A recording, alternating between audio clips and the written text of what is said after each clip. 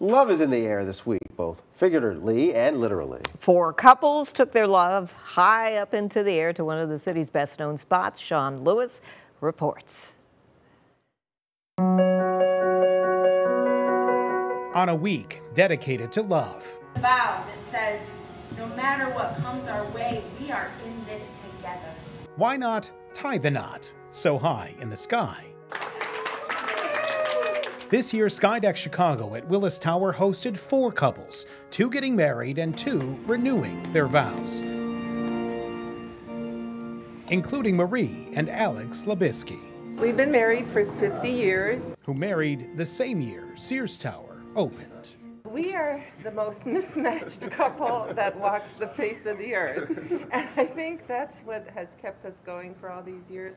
We've had to make a lot of compromises over the last 50 years, 5 months and 3 days. And I think that got us through the 50 years. As you can tell, I'm quieter than she's. Their friends and family gathering on this day, 1,353 feet in the air on the ledge to celebrate this couple and the city they call home.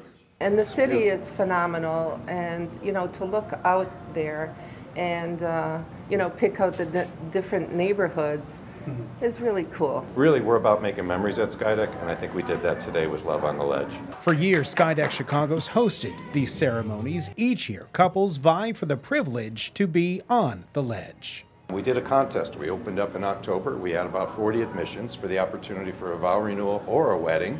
And we provide everything. We provide everything from the officiant to the music to the champagne to the hotel night, the night before. And it's an opportunity to celebrate your love, with Skydeck being a very romantic place. For Rebecca and Alan, Stacy and Joseph, Cody and Jesse, and Marie and Alec, this is a romantic place. Because if love does lift us up to where we belong, it might as well be here. Above the Loop, Sean Lewis, WGN News.